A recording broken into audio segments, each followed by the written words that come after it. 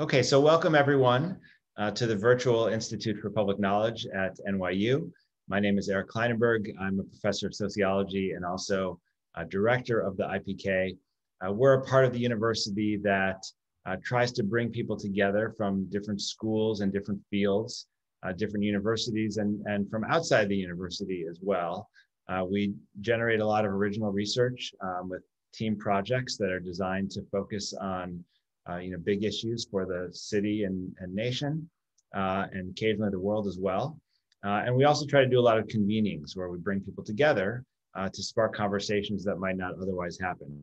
We did a lot of work like this in the aftermath of Sandy years ago, based on the idea that when a city experiences a major event, especially a traumatic event, it's not clear where people can go to process what's happening, think about what we've learned and where we go from here. And that wound up being a really productive experience for all of us at IPK and in the university community generally. And we've decided to do something similar with the current pandemic. And so we got some support from the university's cross-cutting initiative on inequality. And this is the third in a series of 6 conversations featuring NYU faculty talking about a range of issues that have come up around the pandemic and the future of life after the pandemic. Today's conversation's about the future of public goods. And I have to say, it's a conversation that's probably going to be different given what's just happened this week in the US federal government than it might have been had we done it a few weeks before. We're really into some new territory here with some kind of surprising developments in the American welfare state and the provision of public goods. And it's extraordinary, we think about the contingencies of history, just how consequential those elections in Georgia turned out to be, not to mention the bigger election in November, with literally one change in the outcome of the Senate election, we'd be looking at a very different political reality. Yet here we are with in the aftermath of this extraordinary bill for $1.9 trillion. That's probably going to change a lot in the way we talk about public goods, whether we're talking about city and state programs that will have funding because there's a lot of money for cities and states, or whether we're talking about things like public health and healthcare, potentially even housing. So the way we're going to do this tonight is we have 4 speakers who are going to speak for 8 to 10 minutes or so. I'll introduce them in a moment. Then I might ask some questions and we're going to open it up. We'll have everybody out of their Zoom space and into the next room in their house, the living room, the kitchen table, wherever it is that you go when you turn away from this machine, around 6 o'clock. Last thing I want to tell you is that if you have a question you'd like to raise, you can use the Q&A function at the bottom of the screen. We won't get to it till the end of the session, but we will see it. So the speaking order tonight is first, we're going to hear from LaRue Lewis McCoy, who's an associate professor in the Sociology of Education program at NYU Steinhardt School. His first book is called Inequality in the Promised Land, Race, Resources, and Suburban Schooling. And he's been working on a big ethnographic project in the Westchester community for some time now. And we're really excited to have LaRue here with us. Then we're going to hear from Ingrid Gould-Ellen, who is professor in the Wagner School of Public Policy. Ingrid is an expert on housing. She's also the director of the Furman Center at NYU, and teaches in the urban planning program. Really one of the great experts on kind of national housing issues in the US and many other things as well. We're then going to hear from my colleague in sociology, Alex Barnard, who is an assistant professor working on health and the mental health system. He looks at the United States, but also does research intensively in France and is always useful for offering some comparative perspective. What kinds of things make our system distinctive here, and what can we learn from other models. And then we're going to hear from my colleague, Gianpaolo Bauci, who's a professor of sociology and also a professor in the Gallatin School and the director of the Urban Democracy Lab, with which we partner often at IPK. And Giampaolo has really been flexing his muscles as a public sociologist in the past year, trying to do research, but also generate policy ideas, some of which have some exciting legs moving right now. And I'm sure that Giampaolo will talk about that. So with no further ado, I'm going to turn things over to LaRue, and off we go. Thank you, Eric. Thank you for the warm introduction, and excited to be in a conversation with the co-panelists here in this virtual space and everyone who's in the room. So my comments aren't as structured as I would prefer them to be, but that's kind of also a reflection of the state that we're in. So there are three things that I want to bring up today around COVID-19 and public goods. The first is to think about how we've conceptualized this pandemic as a problem, right? So a year ago, we were literally in the moment where many of the public institutions and many dimensions of our lives were moving from public to private spaces. So that may have been the shuttering of schools. That may have been for those who have the luxury of being afforded middle class and above jobs to work from home. It may have been also a discussion around how we even think about how the virus pathology actually worked, where the virus was, where it wasn't, and how we contracted it, and folks walking around with rubber gloves on and non-mask or staying inside. But there was this big moment in which the pandemic brought forward a problem for people and literally how they live their everyday lives. But I think in the midst of that, what was birthed in particular was also the reemergence and the clear statement of ethnic bias. And we saw it through the dimensions of policy. We saw with the 45th president an insistence on international students remaining present in the United States or functionally being excommunicated. We saw the rise and the continued presence of hate crimes against people of Asian descent.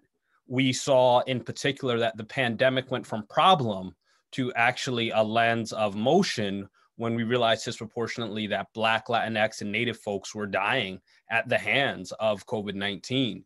That it was the medical apartheid that we saw in the healthcare system. It was a compounding of factors that we had seen that led to these disproportionate rates. And quickly for me, as a Black man in America, I started to watch the fractured response, not just at the federal level, but at the state level, as people started to push to open back up, to look for normalcy amidst chaos. And that pandemic as problem leads me to thinking about how we understand sometimes how a crisis emerges in a moment, but it can also be extinguished, right? So in many ways, COVID became not necessarily a crisis, but it became a way in which people started to normalize and work around.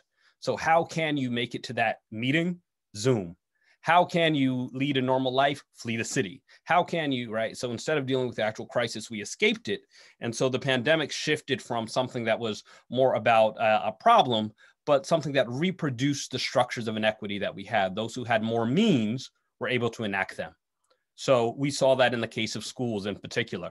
It was this movement where we saw the emergence of the pandemic pod. And the pandemic pod was a structure that was developed for those who had the means of a small number of students, from 3 to 5 students, functionally receiving private education. And we saw for families that were most vulnerable, economically vulnerable, families that were packed into physical communities and buildings that were small, not having the ability to engage those pods, but being forced into online portals, being forced to do schoolwork through a cell phone connection, being forced to try to return to some form of normalcy without ever addressing the underlying problems. And for me, I saw that the reproduction moment came to its height amidst a summer of uprisings. So we think, of course, of the uprisings around the death of George Floyd, our awareness of the killings of Ahmaud Arbery and Breonna Taylor. But still, even in that moment, as we saw the single largest uprising of people in the United States in a continuous form in urban history, many folks said, well, then what comes next, right? We even saw, as people were in the streets, the question was, well, what's the policy solution? I want to offer sometimes that policy is not a solution to the problems that we face. It is simply a way to address some inequity, but it goes away from the roots or the causes that we actually need to try to think about that are larger and structural. And for me, I see this typified when we think about our schools, whether they're open or whether they're closed, right? As a New York City resident, we were on the front end of having a conversation of whether our schools should be open or closed. And sets of parents, particularly well-resourced white women, came together to say, look, the evidence tells us our schools are safe. We see it in New York. We see it in San Francisco, we see it in Chicago, and disproportionately, those folks who have taken up the lion's share of attention and talking about safety are the ones who are least vulnerable to begin with. And as Black residents, as brown residents, as poor residents raise the question and say, our schools were never safe. How could they be safe? Even if they were ostensibly safe from COVID itself, these were sites of extreme discrimination and inequity. They've remained silenced, right? We have found new ways to innovate and dismantle a notion of problem, but recreate inequity. And I hope that we can recognize that in our evolution over this 1-year time period, that we are now pushing into a third space, right? And there have been some folks who've talked about the pandemic as possibility or the pandemic as portal. And I want it to be a portal, but I think for it to be a portal or a possibility, we really have to do some unlinking of our imagination of where we are we actually have to pull apart where we are from where we've been and where we're going. Yes, we've had a shift in the federal government. Yes, we've had a shift in leadership, which I wholly appreciate, which will lead to a much more coordinated response. But will it upend much of the inequity that we've seen? Probably not. Am I excited about the prospect of a credit for low-income families? Absolutely. But I was excited about it 15 years ago when it got brought to the table, right? So there are the evolutions of inequity that we have. And so as we sit on this moment of possibility, some of us are saying, now that we're coming out of the pandemic, now that we've gotten vaccinated, now that things are opening back up, that we've actually moved past it. But I want to suggest that Christina Sharp, who is a scholar in Toronto, talks about being in the wake. At best, we're in the wake of this pandemic, meaning that we stand in the aftermath of a thing, but still it is current. Some of us are submerged beneath the water, while some of us have our heads above water, while other folks are literally still on the boat. I think about the forms of racial violence that emerged early on and crystallized towards Asian communities. They've continued and they are spiking. I think about the ways that many folks talked about the emergence and the fast tracking of the COVID vaccine, but still the gross inequity of actual access. Looking in my own neighborhood, seeing affluent white individuals take up slots for the vaccine.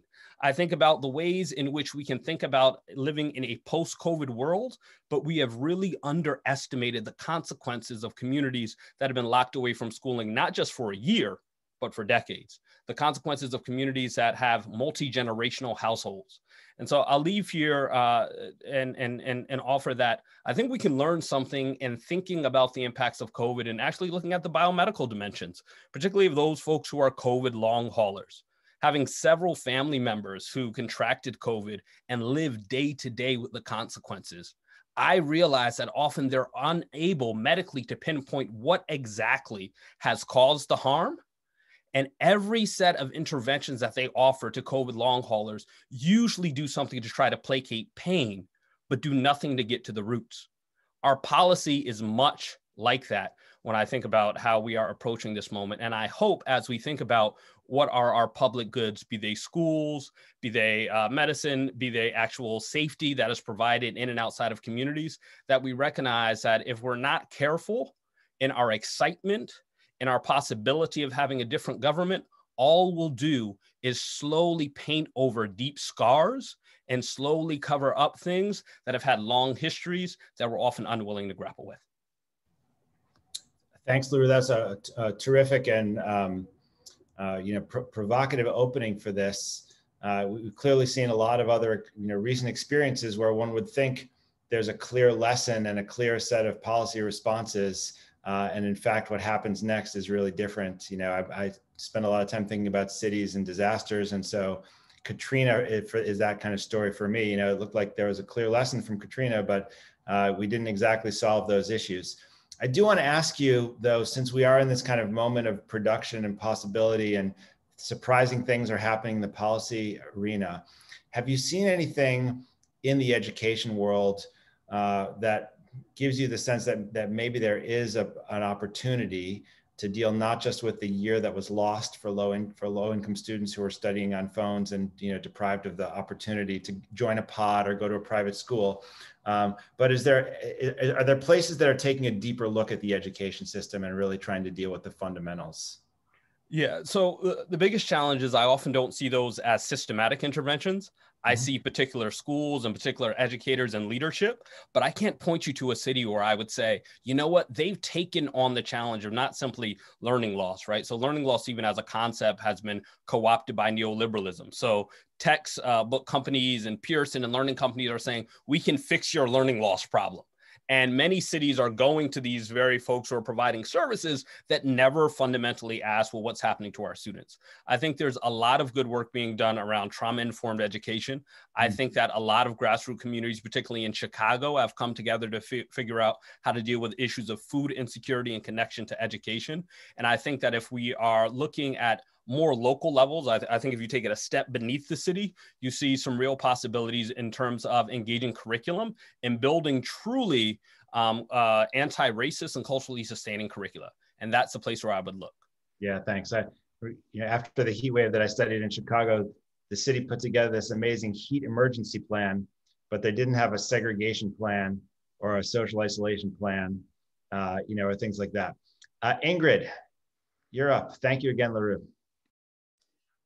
So yeah, LaRue, that was amazing. I mean, you said you were unprepared. That was incredible. So they're really terrific. And actually it resonates with some of what I want to talk about, which is sort of about this idea about sort of recreating inequity. And I want to talk about renters in particular, which is a lot of what I think about. And I think, the pandemic really highlighted the degree of housing insecurity in the United States, particularly among renters, and showed how few renters have savings to weather even minor, right, shocks to their incomes, minor shocks to sort of, their one healthcare bill away from being evicted. So they can't, weather these minor shocks, much less a global pandemic that virtually shuts down the economy entirely.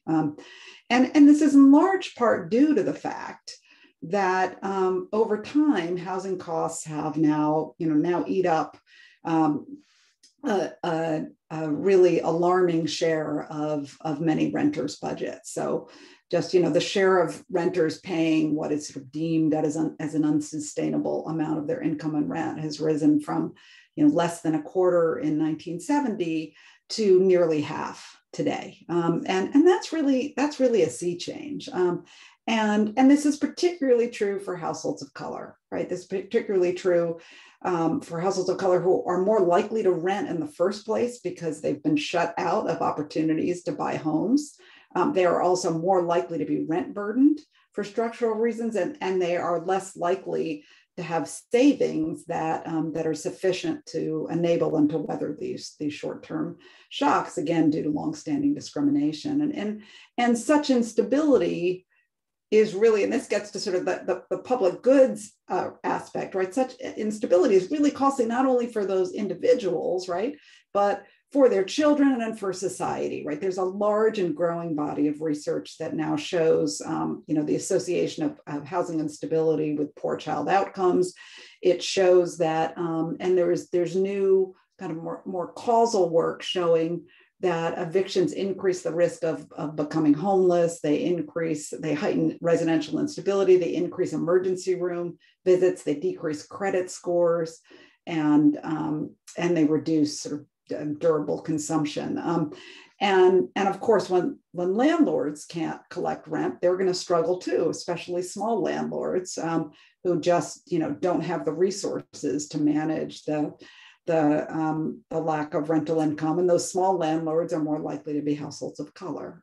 So I think there is a really important kind of public good aspect to housing that has been heightened by the pandemic, and at least there are clearly positive externalities to providing assistance that lets people stay in their homes. And the Biden campaign proposed to make housing vouchers universal for low-income renters, and I'm hopeful that we'll see that expansion. I don't know that we're going to see that in the next year or two. There's there's, a lot of political capital now has been spent, but what we are seeing in the meantime is this unprecedented level of support for emergency short-term rental assistance, which is absolutely essential when renters around the country now owe, the estimates range from like $10 to $50 billion or even 70 billion, like $10 to $70 billion in back rent.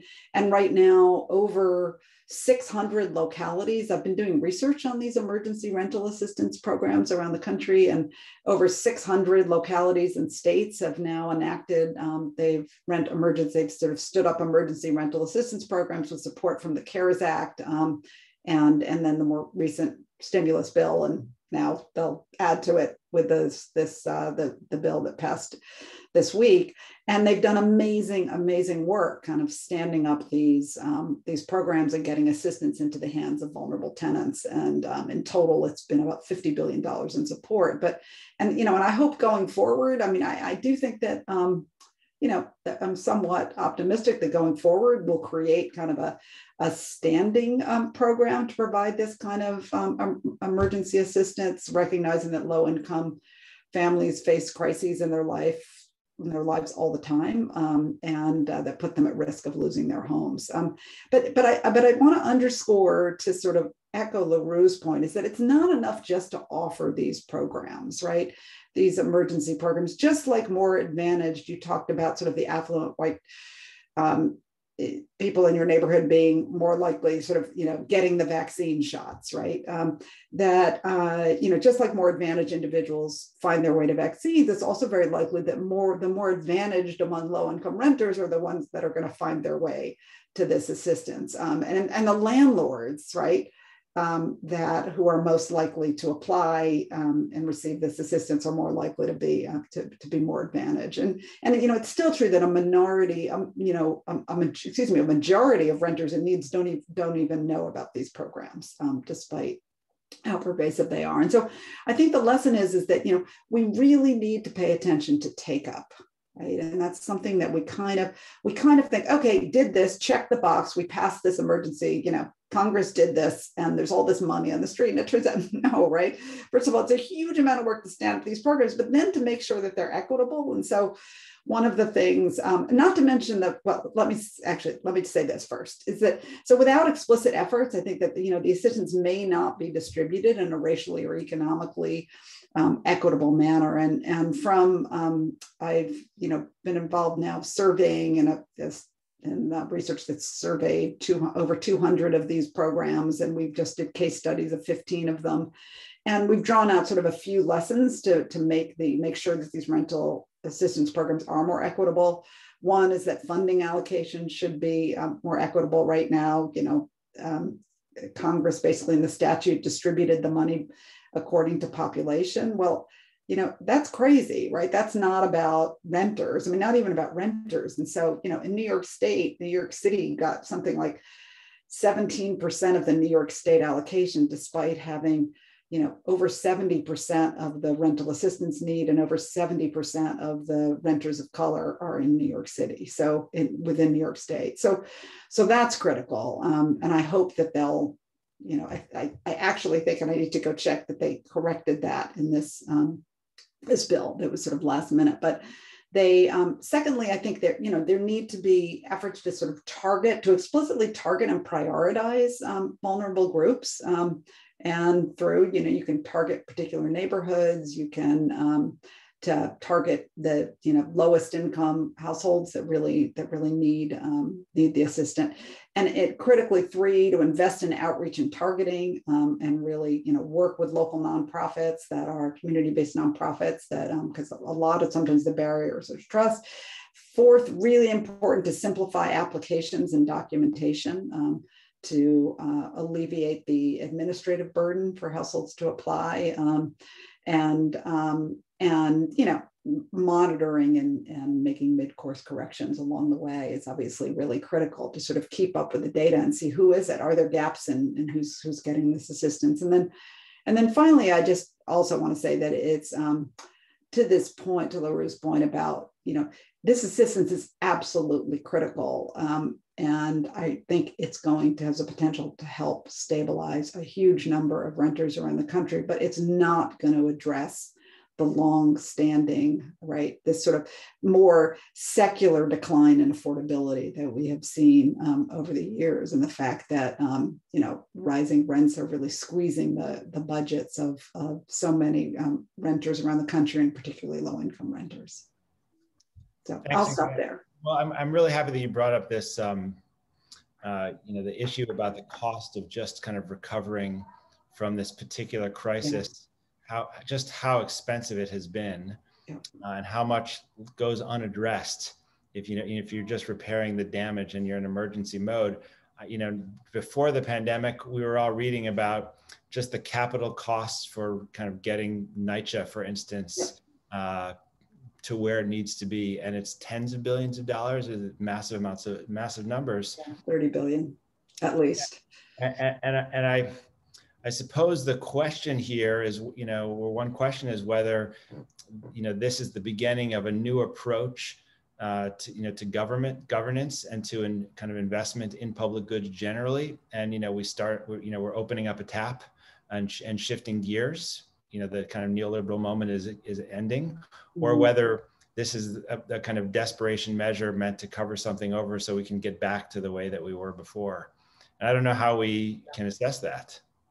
Yeah, no, I think it's a really good point. I mean, obviously some of it is going to depend on sort of which way the political winds blow after this. But I do think, look, rightfully so, the focus should be on getting the focus, the attention has to be on the urgent and getting out of this crisis right now. But I think there are really two worries, right? That's what I'm saying. There are two kinds of inequities. One is that we have to make sure that even that assistance is delivered in an equitable manner. And you can't just, sort of say, hey, the money's available, and assume that it's going to, because of all the structural inequality, that money then will not be allocated fairly, right? You've really got to be explicit about that. And then there's the question of, okay, now we got everybody to where they were in 2019. Well, where they were in 2019 was really, or February of 2020, that was really unequal. So, I think there were things that there are things, some sort of, like the child care credit that are sort of that got into this bill that have the potential to address some of those structural issues, but not as much in the housing side. It's more about the emergency. But I do hope that sort of builds a practice that and changes people's norms about housing assistance. I mean, here again, if I think about my research over the last few decades on what happens in the aftermath of climate disasters, you have every reason to be skeptical that the money you allocate for emergency relief absolutely spent. I mean, you're hard pressed to find an area where there's kind of more corruption and poor planning and leveraging of political power to command resources. And the billions of dollars that get spent in the aftermath of Hurricane Katrina or Sandy. So what happens next with much more money on the table really matters. And so, we have to be following the state houses and look at the allocation process, which is not something that's especially sexy or fun, obviously. But it's important. And then we have short-term memories, right, about these processes. So we have a lot to be looking at. Alex, we're going to turn it over to you. Sure, great. Well, thank you so much for the invitation to be here. As Eric said, I'm an assistant professor in sociology, and my research is about public mental health care systems in France and the US. And so I'll be talking about the implications of the pandemic for healthcare, which I think, interestingly, in a lot of ways, the pandemic has been less about healthcare than you would think. But I do think there's some important lessons there. So, for a long time before the pandemic, the chief thing on the agenda for healthcare reform in the US was access and addressing our scandalously high rates of uninsurance, which had a recent peak of 17.6% in 2010 and dropped to 10% by the end of the Obama administration and steadily ticked up over the course of the Trump administration. So when the pandemic started, both myself and I think, authors of op-eds that you could see, really felt that this was going to make a really compelling case for Medicare for all. So free single-payer healthcare, which would have improved, America's woeful response to the pandemic. I think those arguments are very true, but when we look around the world comparatively, the story is not so simple. So there's simply there are countries with really great healthcare systems like France or Canada that have not performed noticeably or particularly well during the pandemic, and countries that have universal healthcare systems which are chronically underfunded, like that of Taiwan, which have had really great results. Mostly these differences reflect factors that have nothing to do with medical systems, but social trust and compliance, government leadership, and the effectiveness of lockdowns, mask mandates, and physical distancing requirements. What I want to focus on today, though, is the other side of the coin, which is to say one of the things that's been under-discussed because of our huge focus on healthcare access has been healthcare provisioning. What kind of entities are actually providing the services that either private or public health insurance would be paying for? And here I think the pandemic actually offers an incredibly clear lesson, which is that we need a robust system of public provisioning. When we talk about public health, we know that things like clean water or disease monitoring are public goods that the private sector cannot profitably provide. But the lessons of the pandemic reach far beyond this. So for example, we know the US spends more on healthcare than any other country as a proportion of GDP. But what gets less attention is that we have a lot less basic health infrastructure. Compared to the OECD average, we only have 60% as many doctors and 70% as many hospital beds. This is partly because our privately run healthcare system is incredibly good at finding efficiencies, getting cheaper professionals like nurse practitioners or shortening hospital stays. What the pandemic reveals, though, is that we actually in some ways need the inefficiency of the public sector. In ordinary times, we really need an underutilized stock of ventilators or manufacturing capacity to produce vaccines. We need hospital beds that are empty, and we need nurses who are not worked, to the maximum. We need to have them waiting in the wings. Relying on the private sector to provide basic health infrastructure has ended really badly. Why in Italy did the Lombardy region, the richest in the country, and one where everyone is insured, run out of hospitals and ventilators? Part of the explanation, as the New York Times reports, is that in 1995, the province shifted to a market-based privately provisioned system, and specializations such as prevention, primary healthcare, outpatient clinics, and infectious diseases declined significantly.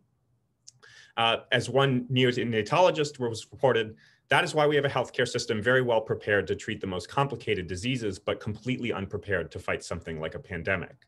In the neighboring region of Veneto, a healthcare system centered on so-called community care in which family doctors and nurses made home visits performed far better.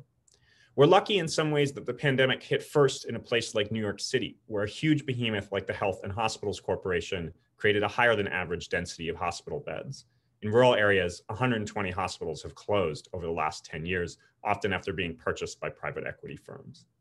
There are no shortage of other places where you can see that having privately provisioned healthcare can be catastrophic in a way that a single-minded focus on unscrupulous insurance and pharmaceutical companies might leave out.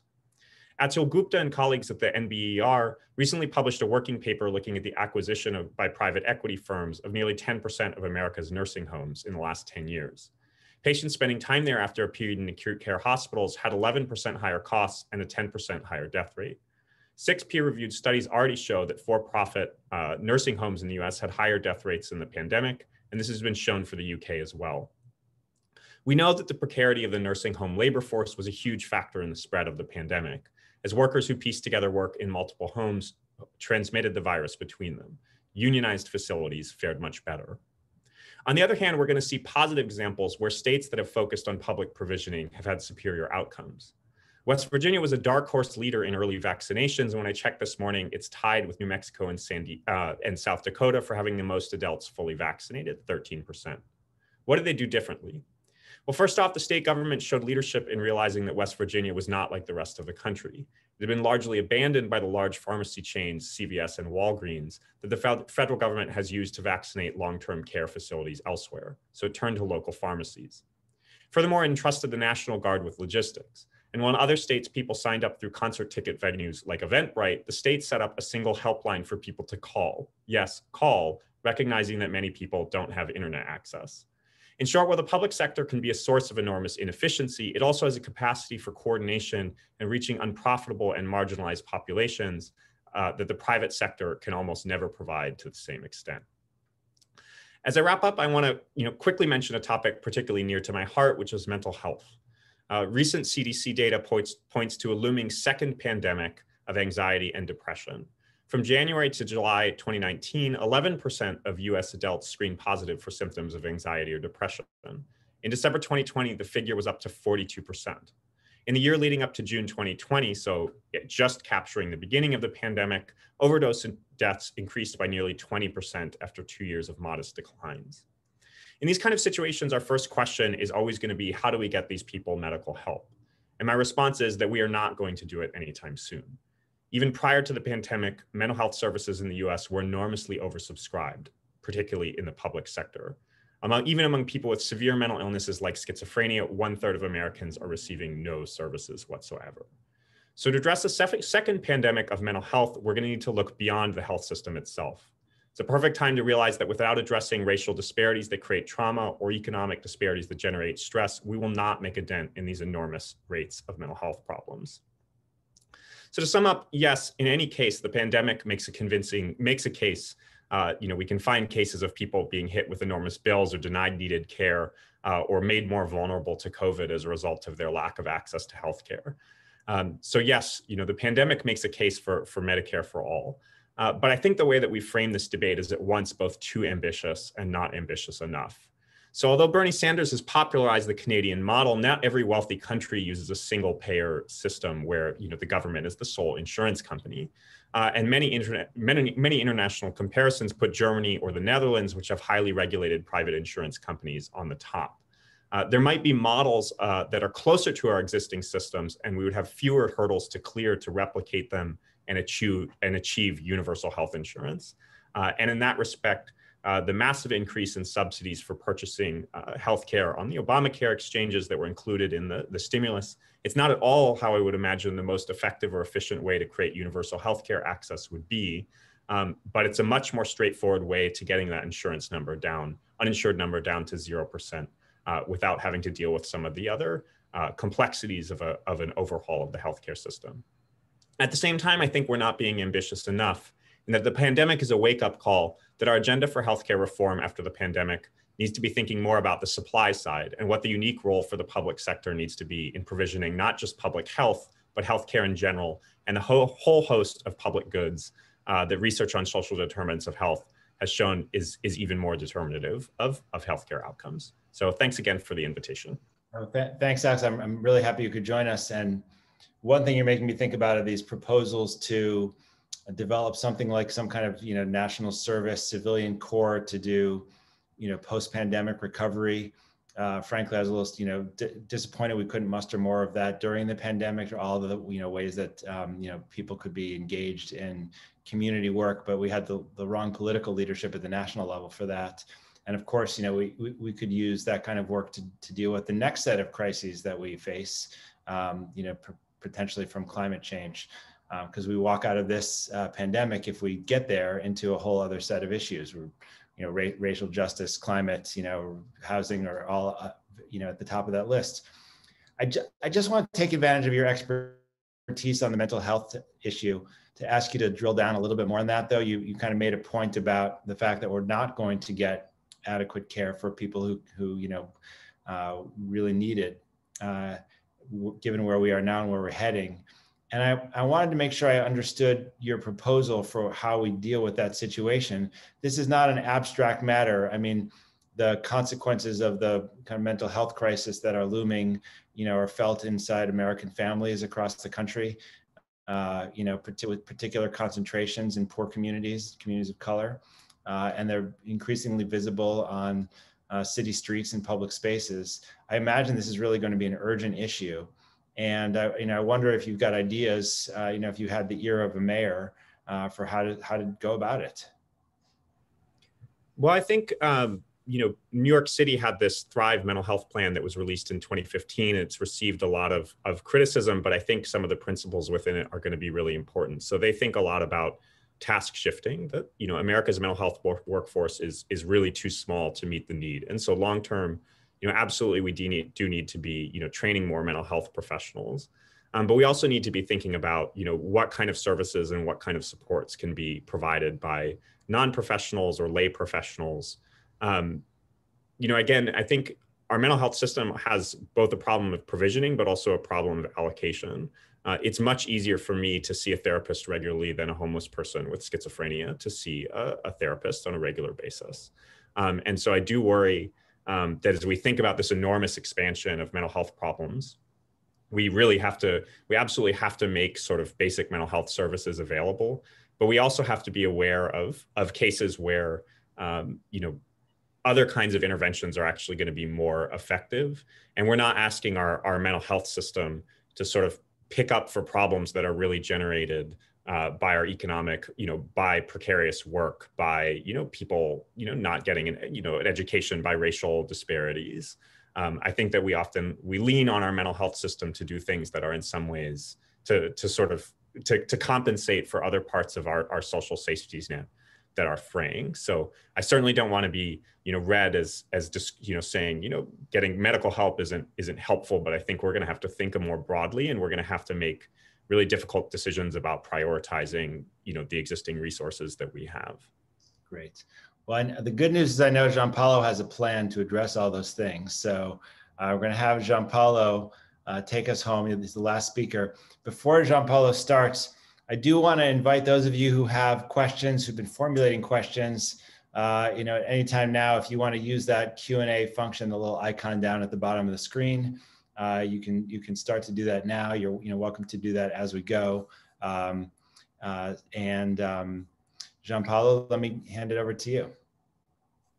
Thank you so much, and so nice to be in conversation with you. I'm actually going to be returning to a couple of the things that have been said, and in a way, I suppose I'm going to bookend LaRue's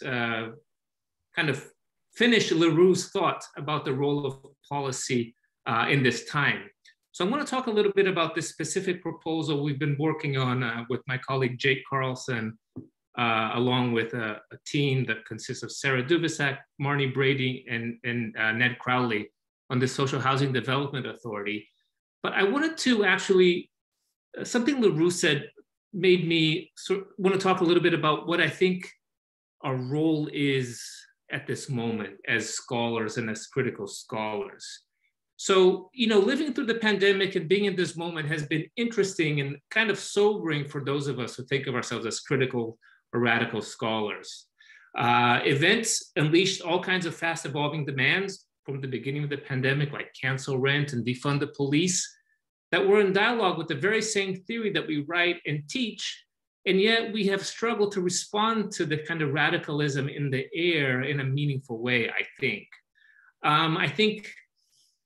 In this occasions us to think a little bit more broadly about what it means to be a public intellectual in this moment. Critical social sciences, of course, have a fraught relationship with desired futures. Critical sociologists are best when we look at the world for what it isn't, and we provide analysis for what that is.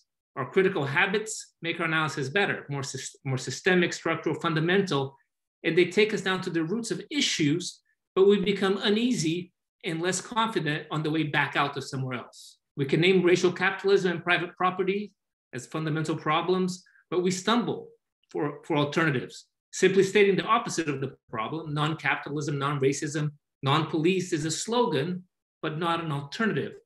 So what do we do then when the world is calling on us for something else, something radical perhaps, but something concrete and useful? If we can radically deconstruct, how can we radically reconstruct as well? Are our tools any good for that?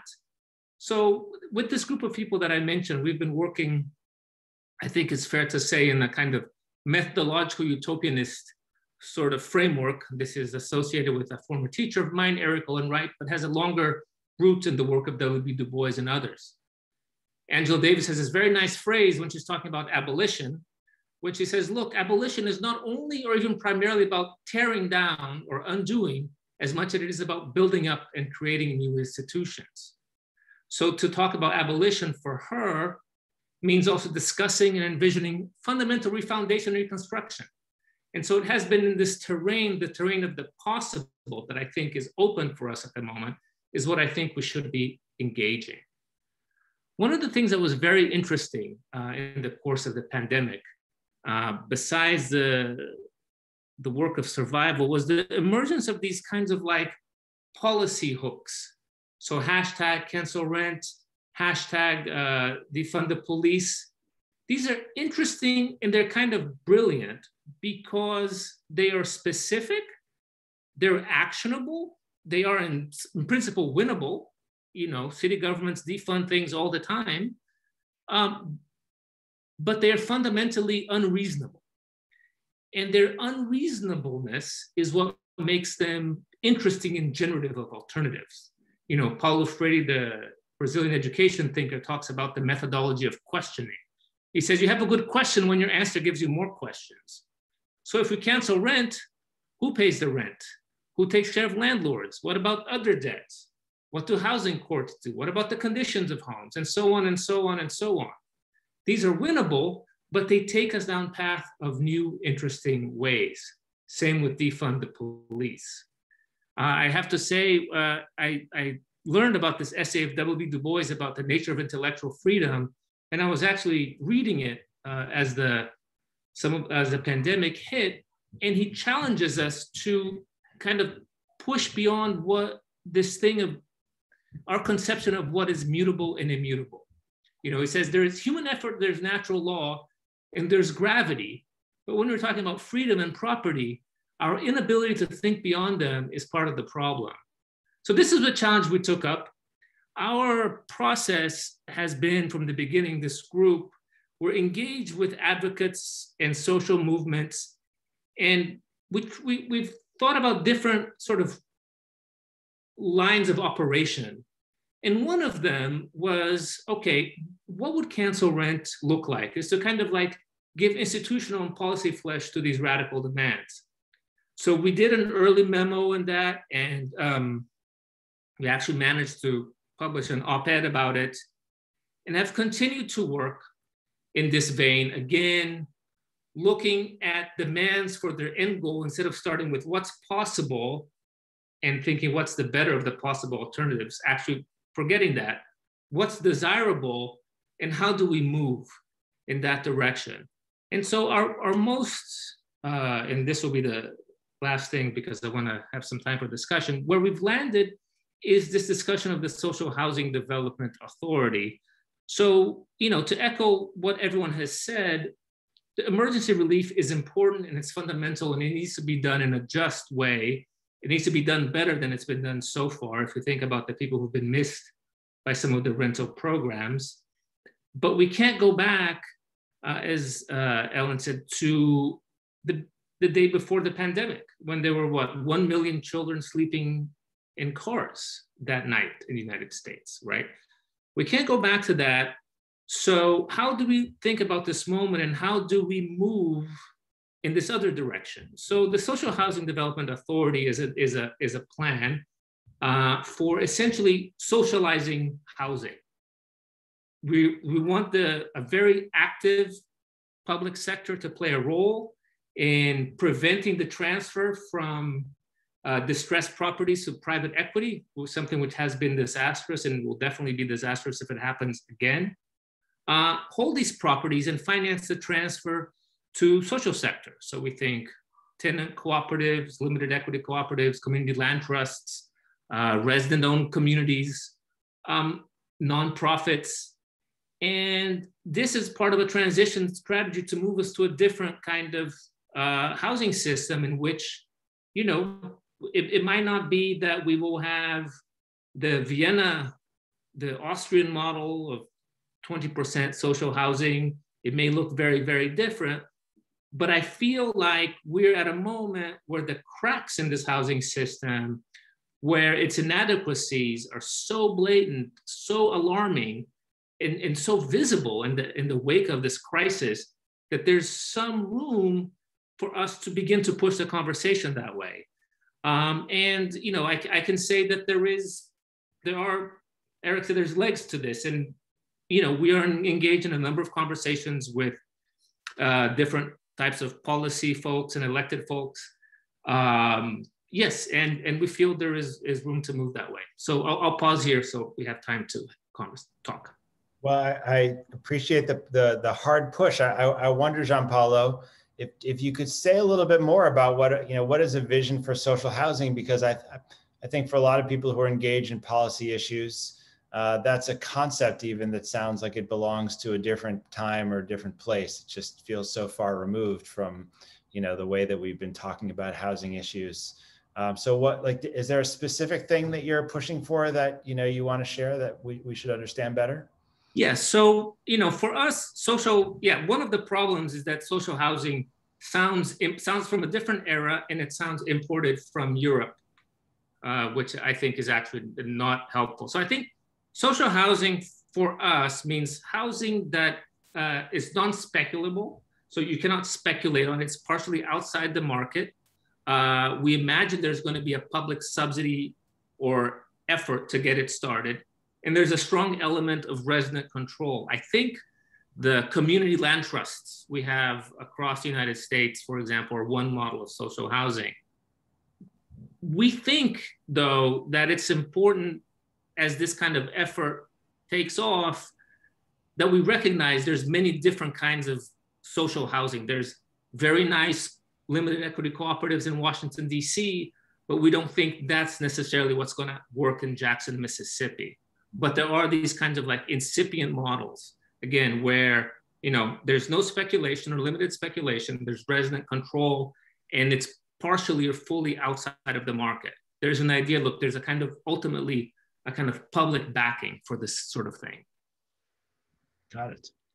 One of the questions that we have from Jim Dingeman is about the relationship between kind of utopian theory that comes out of the constraints of the moment. You talked about this Du Bois essay, and your engagement with life on the ground, situations on the ground, and this is not for you, Giampaolo, specifically, but for everyone. I wonder how you think about this moment and kind of what your responsibilities for kind of recognizing the kinds of inequalities and the pain that are out there right now, and the solutions that are on the table that have traction and seem like they're kind of ginned up to move quickly. How do you balance your kind of feeling like there's just an injury that needs to be repaired immediately with the kind of longer term, big picture aspirations, that some of you have called for? And anyone can take this.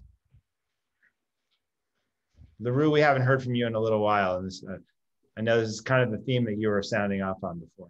Yeah, for me, I think, and I try to come from a tradition where we are pushing for things that are far outside of what is normative, or even what people think is possible, right?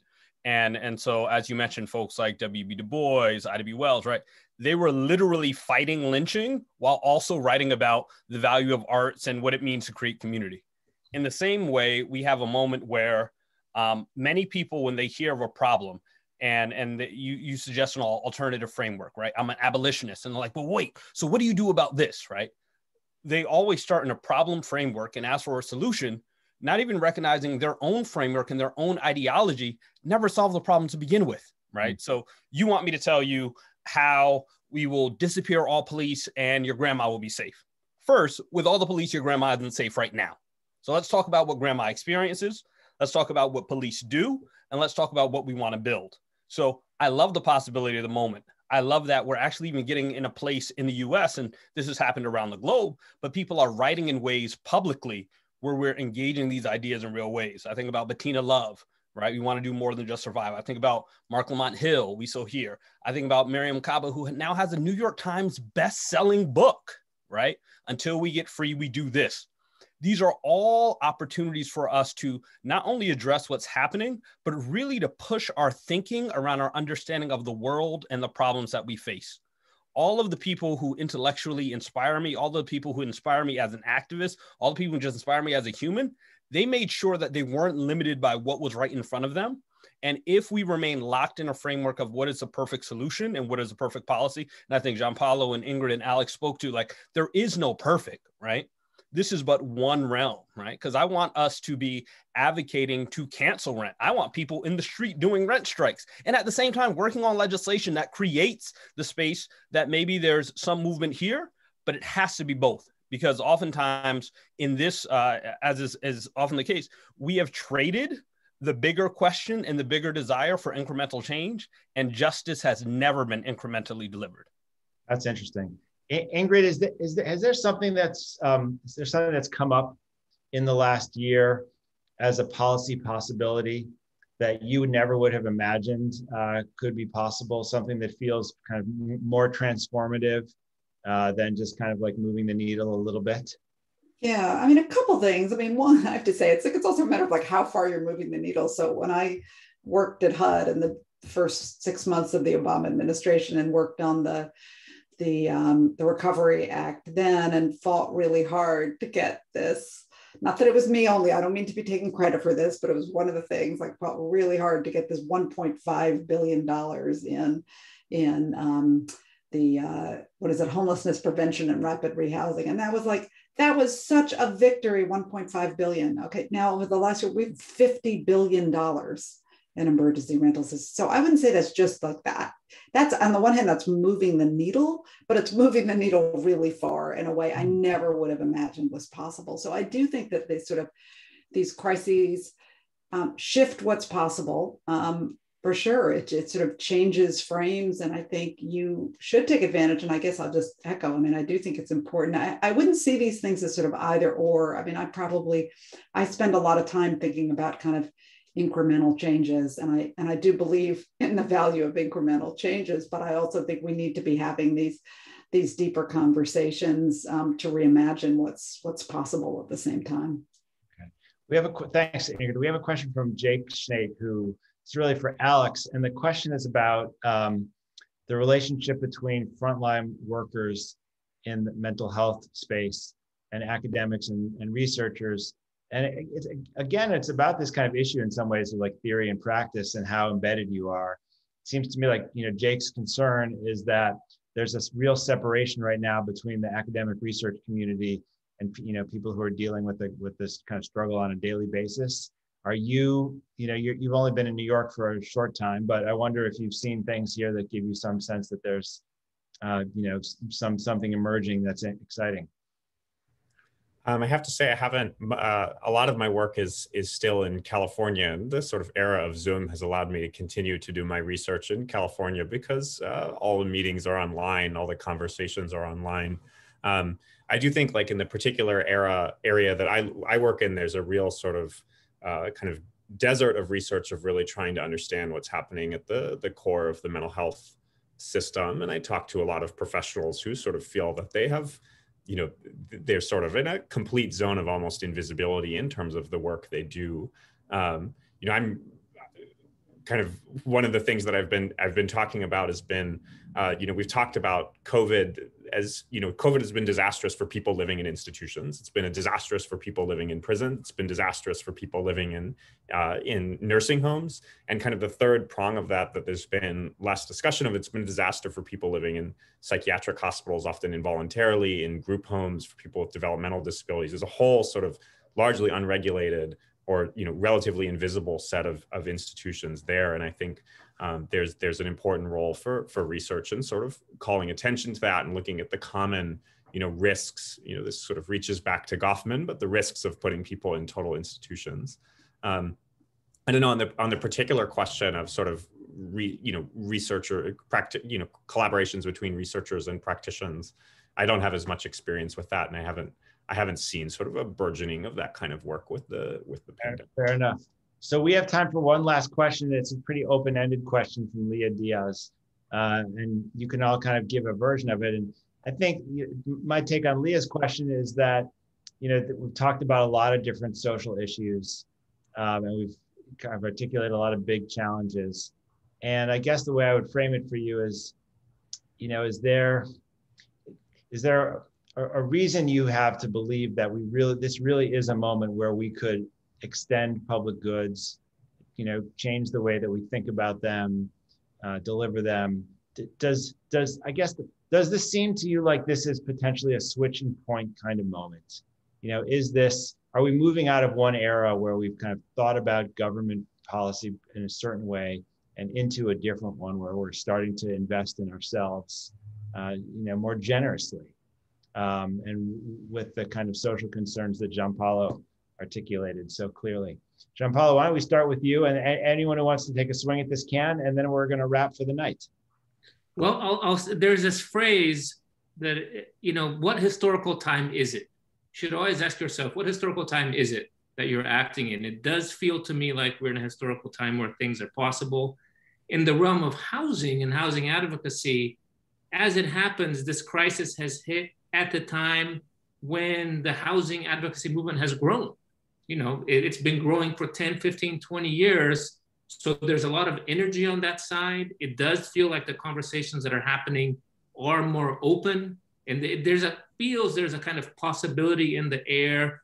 Also, and I think something Ellen said is very appropriate, which is there's some way in which these things are not opposed to each other.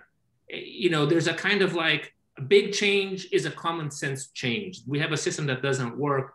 We need to help people out on an emergency basis, but we can't be doing that all the time. And we have to be more resilient the next time a crisis comes along, which is a matter of, not if, but when. So optimistic. Anyone else want to address this? Yeah, I think to second what Gianpaolo said, we're in a special moment, right? So conversations and solutions that have taken 30 and 40 years to hatch are actually now being voted on, are actually now being discussed, just like on the internet and on the street. So in that way, I am very hopeful, but as Du Bois would say, not hopeless, but unhopeful, meaning that there are ways that these things can easily be derailed. But the fact that it took 30 and 40 years for us to get here, and I'll claim every victory, but every win is not always the thing that we have to celebrate. We have to actually remember those who have been left out of the conversation and who live the daily miseries that we fight against. I think that's a pretty good place for us to. Yeah. LaRue, Ingrid, Alex, Gianpaolo, thank you so much for taking some time to share your thoughts and insight on this part of the pandemic situation. Thanks to all of you for being here.